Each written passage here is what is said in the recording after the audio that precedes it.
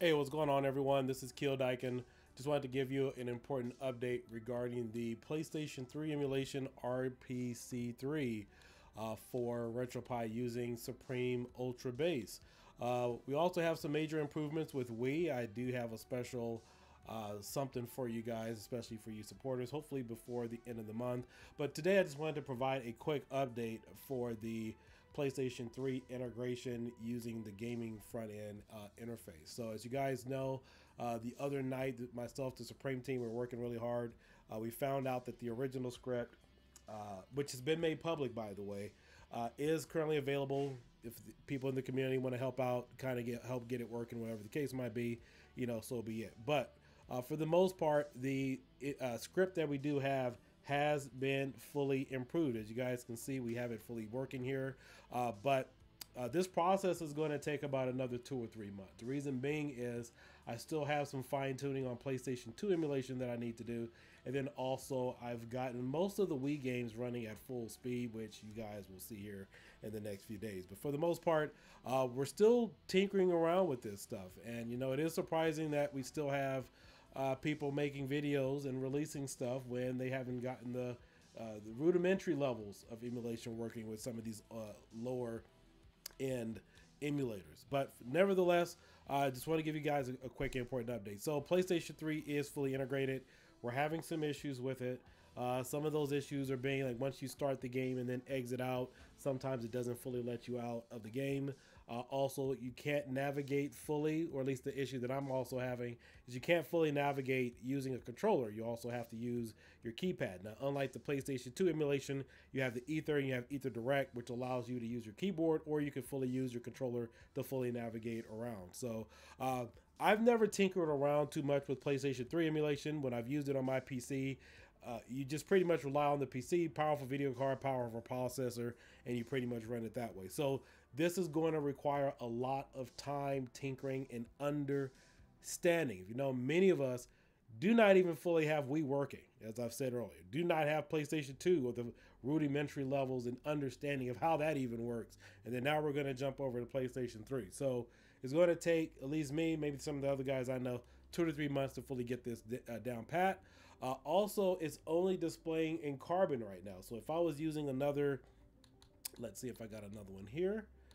Let's do configure settings. No, it's UI settings. So let's say, for example, if I changed it to Epic Noir, another theme, it's probably not even going to see this particular emulator. So we have to also develop some themes that will allow us to fully use it. In fact, maybe some of the ones from Retrobat may work. I think I have some other ones too that might work. But again, we got to get some themes in here that also will recognize that particular emulator, because as you can see, the other systems are being recognized here. So we got to get some themes in here with the required artwork that will allow us to see the PlayStation 3 emulation. So let's go ahead and just kind of boot it up. I want to walk you guys through it.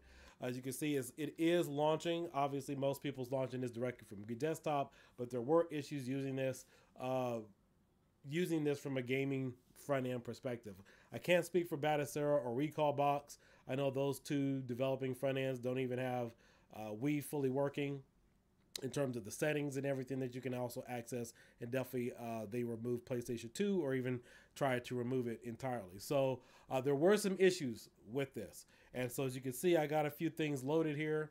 I'll just kind of walk you through some of the settings, which is going to take me at least 2 months to really kind of narrow this down.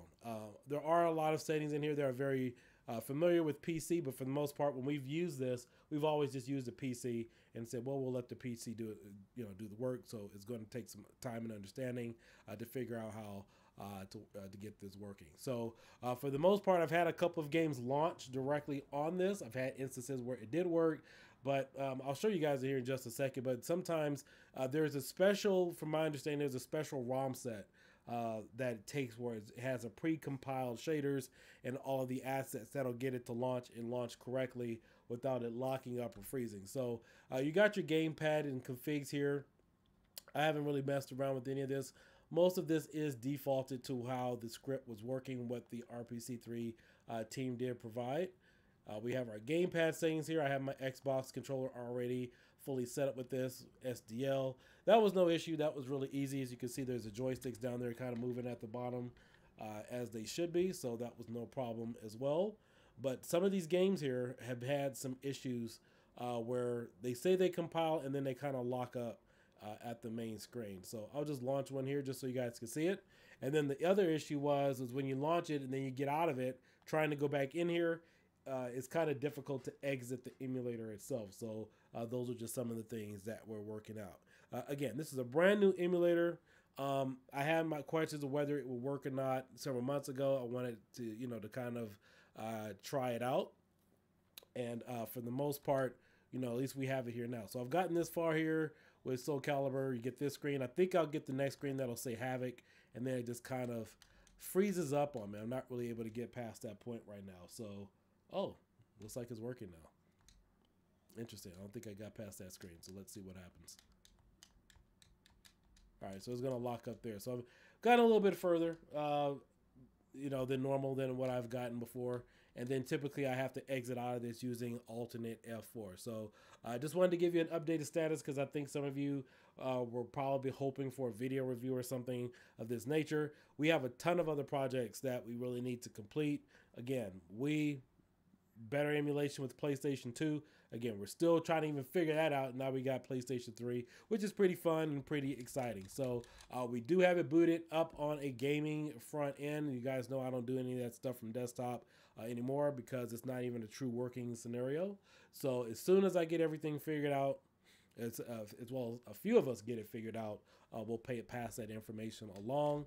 Those of you who are on my Patreon, you guys will be the first ones to know when there is an update. But this is a brand new script because the previous one that I've had that I was working with, let's just go ahead and Alt F4 out of this. Give me a second here.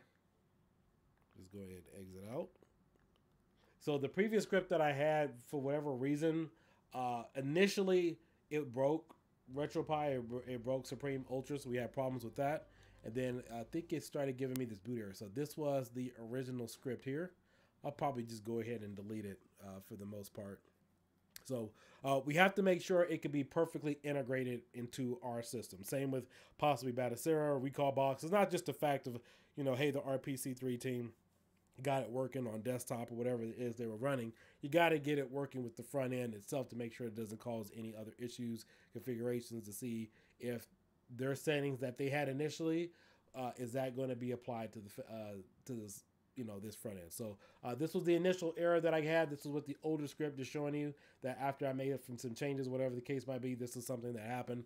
Not a big issue. We don't have to worry about it anymore, but I'm just showing you guys the process of things that I go through while testing. So again, as soon as I get some more information, let's give this another 2, maybe 3 months. Maybe we'll get this thing dialed in. If you guys are familiar with some of the work that I've done in the past, when I first started working with the PlayStation 2 emulator on the Orange Pi 5 last year, it took me about 4.5, maybe 5 months to really get that down pat. And there's still certain things about it that I'm learning myself. But we had downtime. We didn't have the Pi 5. We only had the Orange Pi 5, and I was playing around with that thing every freaking day when I got a chance. Wasn't playing Xbox. Wasn't really video editing. Was just really getting in there, just really knowing. Because how can we truly tell you if something really works or not if we don't understand how it's supposed to work on the board itself? If we don't know, we can't just blame the emulator or the front end and say, well, we're just waiting for more development. No, if it has to do with a lack of our understanding, we can't put out a proper review if we don't know how something is supposed to work. So that is the process that we're in right now. Please don't let this be indicative of a final result. This is a work in progress to make sure we can get it in here perfectly working. You guys probably haven't even seen this thing on a gamer front end yet, so there it is. It's there. And again, I'm not too familiar with the whole PlayStation 3 architecture and file structure, so I don't play around with it too much. And when I do, I just drop the ROMs in where they need to go, and it does its thing. So unlike some of the other emulators like Dolphin, Ether SFX2, what was it, CMU, which is the Wii U emulator, This was a little bit more challenging because of all the shaders and other stuff that it needs to update in the firmware and everything in that case. So again, guys, thank you for being patient. Please like and subscribe, share the video. Just wanted to put out this quick and important update for you, just let you know what's going on with it and give you an estimated time frame as to when you should really expect this. I mean, who knows, maybe it could be a month, but you know, Christmas is coming up, we got New Year's, a lot of people, you know, myself, we got things going on, but 2 to 3 months tops to really have this thing dialed in. I do have some new ROMs and ROM packs that I'm working on to get this thing, you know, to kind of test, but that's pretty much the expectation. So you guys have a great night. Let me know what your thoughts are below. Also, make sure you join several of the Facebook groups that I run. All the links are in the video description of this video as to where you could find most of us and the guys who truly test this stuff, and some of the other devs that are really working on these particular projects. So you guys have a great night. I will catch you later. Peace out. Bye-bye.